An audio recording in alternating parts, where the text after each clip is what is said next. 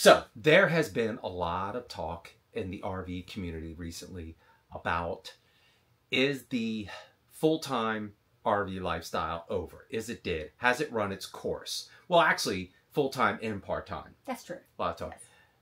In this video, we're going to talk about that. We're going to tell you what we think. We're going to tell you whether we're quitting anytime soon. So make sure you stick around and we'll let you know. Hey guys, it's Chris and Katrina with our Everyday Getaway. Welcome to the channel. If this is your first time here, Katrina and I have been full-time RVing for a little over 2 years now.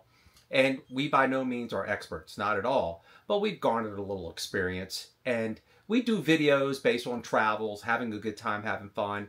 And we'll also like to do campground reviews and videos that just talk about the RV lifestyle in general. So if you like what you see here, please consider subscribing to the channel and stick around. We hope you enjoy this video. Now, when we decided to go full-time, we did the whole typical thing. We sold our house, sold everything, and we were committed to going full-time. That was right about the time of COVID, when the RV industry saw a boom. It was a big boom. Wow, right? Yeah. And a lot of people at that time decided to go RVing full-time at least because they could work remotely, and it was a great time to see the country, that you could still social distance, have your own area, your own room. You weren't checking in hotels. You weren't too close to, your neighbors. Perfect. Yeah, you guys know there were a lot of restrictions as far as traveling, whether it was on a plane or at a hotel, and it was just much easier to get a camper and become a full-time RVer, and people loved it. It was great, and we got caught up into it. But now that COVID has come and gone, a lot of that desire, that want, has seemed to wane and diminished quite a bit.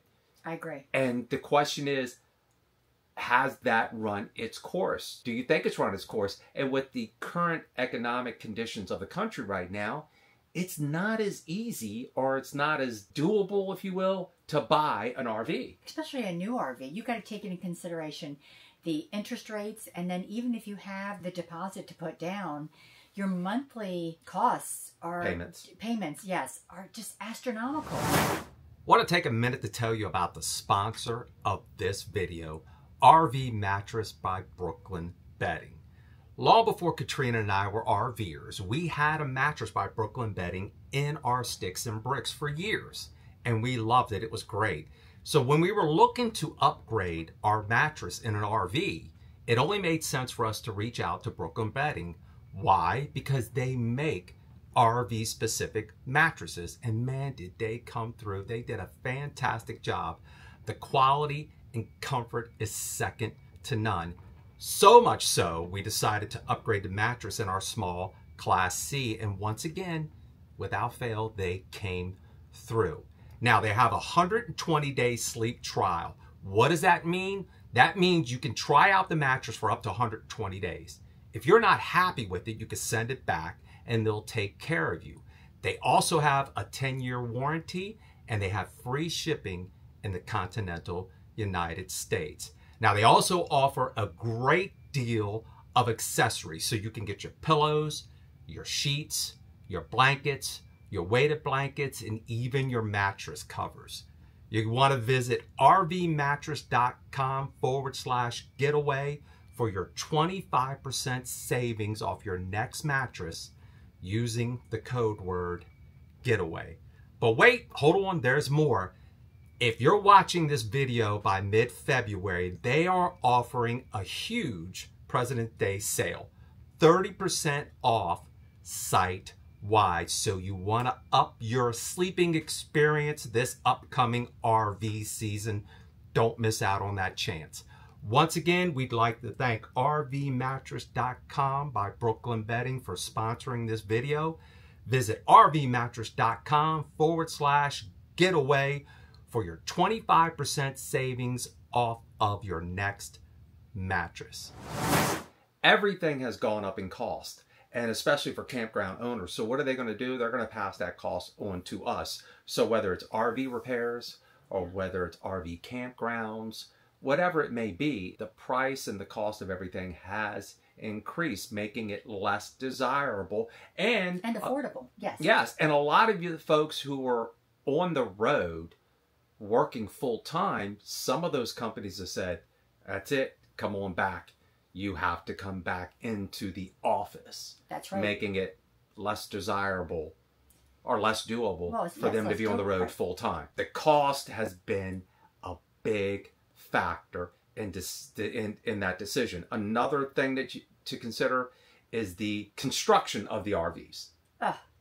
And from what we're told, like you said, we're no expert or anything, but it's not what it used to be, especially during the COVID years. They're saying stay away from certain, ones at certain times. Much of the manufacturing that goes into these RVs, we can't speak to that. We don't go and we don't inspect it and we don't look at the overall construction. But the thought process is that suffered during the COVID years because they were just pumping these things out left and right.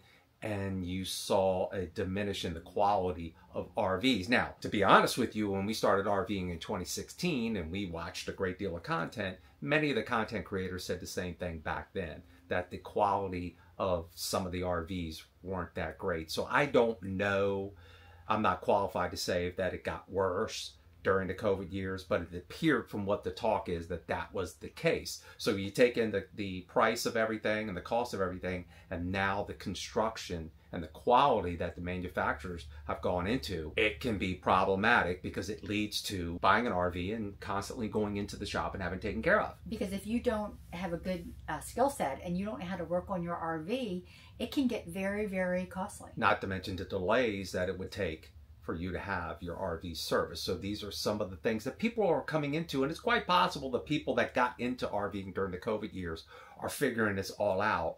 And then when the surface sounded good, it sounded fun, it sounded great and exciting. And let's be honest, full-time RVing is not all sunshine and rainbows. It's not. No, it's not. It's just not. It's not. Sorry. There is a lot of the downside you don't see. So if you're watching content creators like ourselves, we try to do a good job of showing you everything, but maybe you're under these delusions of grandeur that it's all fun. And most of us, it's really not. And most of us that full-time RV don't really do it for more than about 5 years. I would say that's the average lifespan of a full-time RVer. We don't show you a lot of the downtime, and we're not complaining, but the reality is it's not always going out running around. A vacation. And vacation. And if you do, that gets into a lot of cost. And it's more, in many ways, it's more expensive to live on the road full time than it is to live in your sticks and bricks. For us, it is anyway. Right. Yeah. And a lot of that depends on different variables. Now, if you're willing to take advantage of boondocking and take advantage of memberships, you can save, but there's a downside to that as well. So you have to take all those things into consideration. So would you recommend someone who is thinking about full-timing this year to sell everything and go on the road? I would not suggest that. I would suggest keeping your home if you can, and maybe doing a part-time thing, or if you still have your home, renting it out. But I don't think I would sell everything right now. I'd at least wait another year and see how things go. Yeah, we did a video on that, the importance of keeping a home base, and I'll put a link above. We just think it's so important in some way, if you can, to have that home base, just in case we run into a situation like we had with COVID, or for whatever reason, you're in something, you're going to full-time on the road, things happen, it could be a health issue. You might need to go. You need to go back and settle down for a while. You want to be around family and friends to help you get through that trying time. I think the important thing is, if you're going to sell and get on the road, ask yourself, where will you go if things get bad? Do you have a place to go? And I think that's the most important thing when it comes to full-time RVing. It is. And it could be a family or friend, but it's very, very important. So that could be a deterrent to you getting on the road. If you don't have that, don't just assume you're always going to have a place to go, because during COVID, many places were full and it was hard to get into. Maybe another thing with people getting out of this now, we don't know anyone personally that has decided to stop full-timing and go back to their sticks and bricks. No. Not yet, but there are people out there that have recently done that. And I think it's a cyclical thing.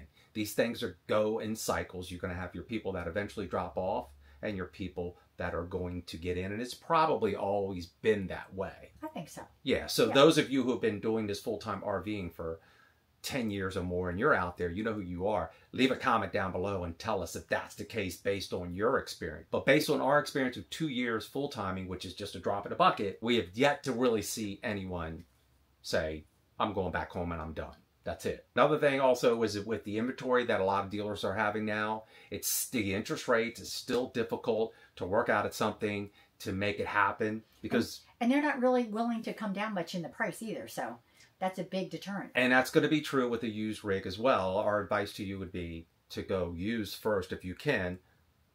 But keep in mind those rigs that were built during the COVID years. That's something you want to be mindful of. And you also want to get a third party to inspect that as well. So I don't know if we, based on our experience, can say that people are getting out of it full time. Now, there's a lot of talk about that going on. Well, there's the talk, but then also we're finding out there are people that are saying they're full time, but they're really kind of part-time, full-time. So... And that's another thing for you part-timers out there. You get a rig. Can you afford to keep those luxury items, those toys? And those are usually the first thing to go when you need to make a cutback. So those of you who part-time, if you're only using your RV for 1 month out of the year, is it worth keeping that RV sitting around for 10, 11 months? Yeah, just the insurance on it per month, it's just sitting there. And then you're not using it, or things breaking down. You know, especially diesel, you need to keep that thing, you need to keep it running eventually. You shouldn't just let it sit forever. From what we've seen, we don't see any issues with campgrounds being full. They're still full. Well, even if you don't see that they're full, people are not canceling their reservations. So they're still hard to get into because, let's say, a lot of the state parks we see, you can see empty spaces. But if you go up to the front desk or you go online, they're booked completely. People aren't canceling. Based on what we are seeing at the campgrounds we go to, and we go from everywhere from, we boondock to Cracker Barrel, from Thousand Trails up to a nice resort. We're not seeing, we just came from 2 nice resorts. They were full.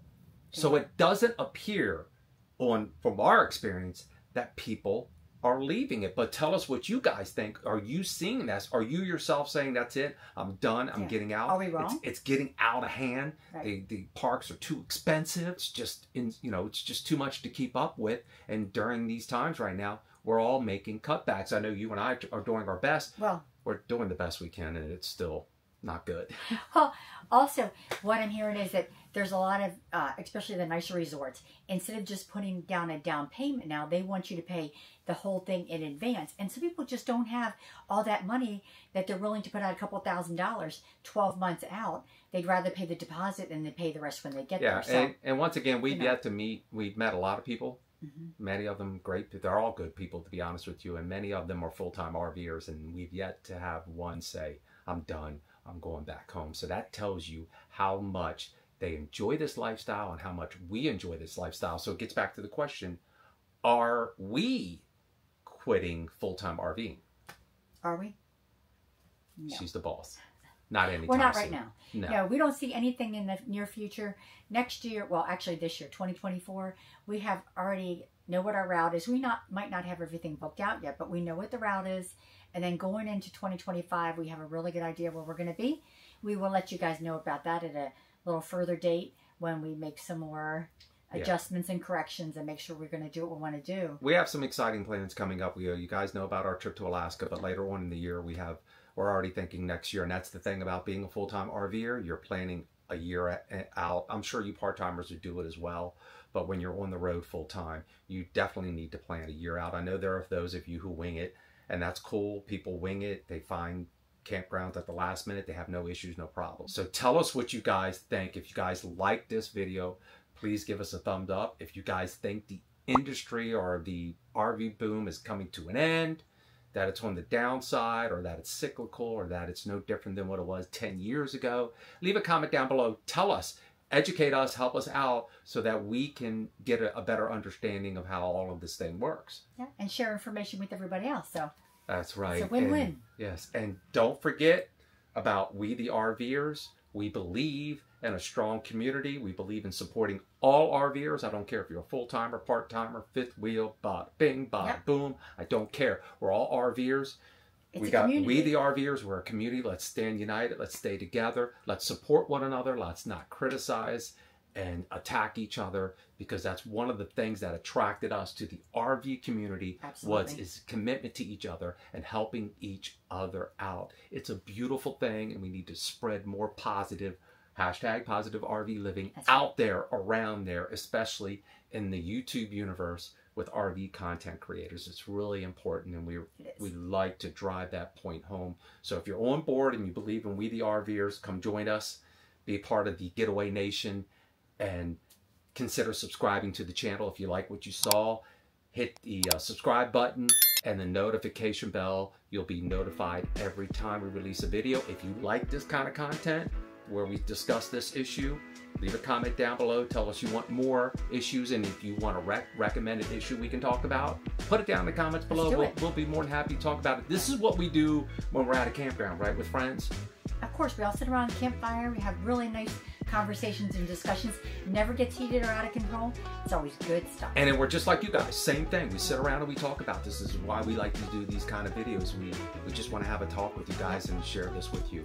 So there you have it. Remember, guys, any day you can get away is a great day.